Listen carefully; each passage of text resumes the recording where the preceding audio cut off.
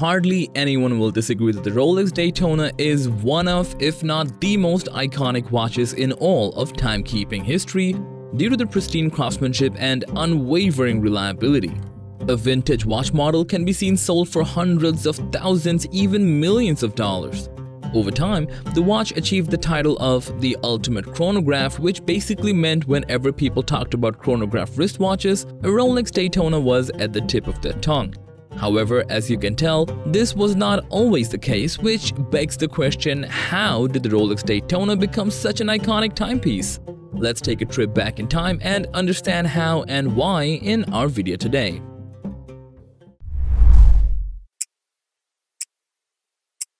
Rewinding back to 1962, the early examples of the Rolex Daytona were first known as a cosmograph and got coined officially as the Cosmograph Daytona in 1963, a year after Rolex became the official timekeeper of the Daytona International Speedway. In order to celebrate such an occasion, Rolex replaced the current Cosmograph chronograph reference 6234 with the 6239. Fast forward to the 70s, and believe it or not, Rolex actually struggled to sell the Daytona watches and even went as far as to provide BOGO features just to get rid of them. Makes you wonder what went wrong, or more time appropriately, what went right. The reason behind the fall of Daytona before its rise as a phoenix was more than one. And one of the core reasons behind the fall was the preference for the more classic variants of Rolex watches such as the Submariner or the Day-Dates. And Rolex not having a reputation for crafting chronographs only made things more complicated, since back then when talking about chronograph watches, people would instantly think about Breitling or Zenith. However, over the course of time, Daytona would eventually grab the attention of the general public and start growing into what it is today.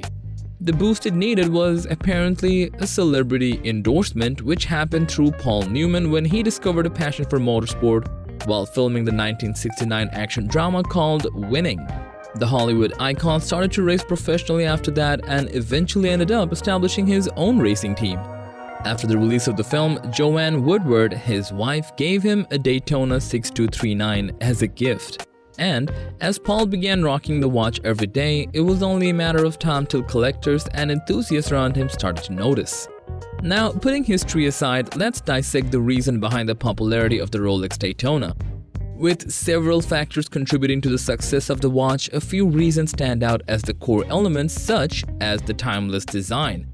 There's a reason why a watch that has been first seen in the golden age is still going strong in 2023. The vintage models are more sought after today than ever, and the modernized versions don't stray too far from the original due to the design being so iconic. With over 60 years echoing behind the Cosmograph Daytona, the design still remains the same, which does not apply to the rest of the world, such as the design of automobiles from back then to now. With a sophisticated design that has an apparent immunity to time itself, this brings us to the next core element, which is a status symbol.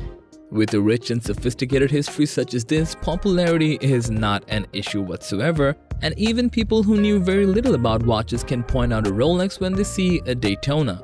Very few brands in the watchmaker's pantheon have achieved such a recognizable status, which led to Daytona being a true status symbol.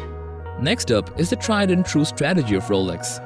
It's not serendipity that created the Daytona, but the strategy Rolex came up with, which led them to create not just one but multiple watches that hold more or less the same status and iconic value. For the sake of identification, let's call the strategy evolution, not revolution. Like their peers, instead of being on a loop of constantly creating new or updated models, Rolex preferred to focus on what they have to begin with, and with that, religiously abstain from making dramatic changes to their models.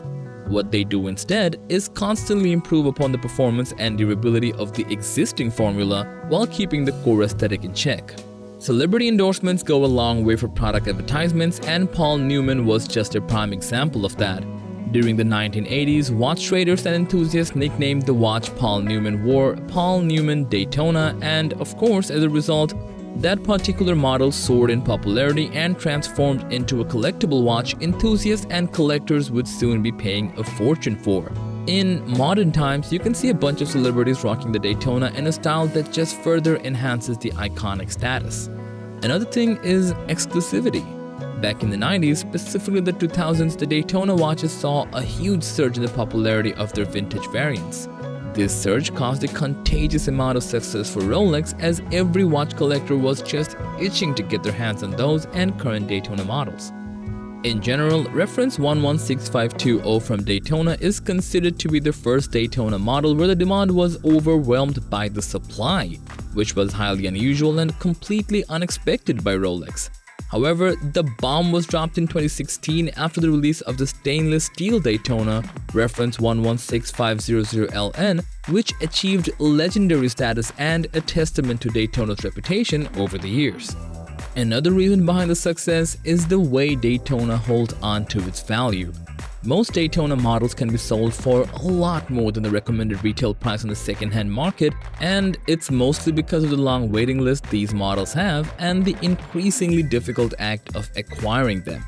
Very few watches can hold their value as well as Rolex can, therefore it acts as a great bonus and is one of the reasons behind their ever-rising popularity. And all of these elements would have been easily dismissed if Rolex did not maintain quality, which is at the core of all Rolex products and syncs with their focus on evolution. Their key focus has always been to craft a watch that won't last for mere years but generations, while looking exactly like the day it was purchased even after 100 years. And with a proven track record of durability, robustness, and longevity where it can tolerate extreme temperatures, harsh environments, and massive shocks, vintage Daytona's sky-high price is pretty justified, which only scales with their popularity. There are a lot of other reasons for the Rolex Daytona to be one of the most iconic, recognized, and distinctive watches of all time. From the classic design to its status symbol that embodies a successful life, the Daytona has an international reputation and is sought after by watch enthusiasts all around the world. As ironic as it sounds, for an instrument to keep and track time, the Rolex Daytona is a timeless work of beautiful and refined craftsmanship that will echo for eons to come, and who knows, maybe even longer. So that was a take on why the Rolex Daytona is so popular. Do let us know your thoughts on the Rolex Daytona, as we would love to hear from you. And as for everything else, don't forget to like, share, subscribe, and hit the bell icon if you want more content like this on your feed.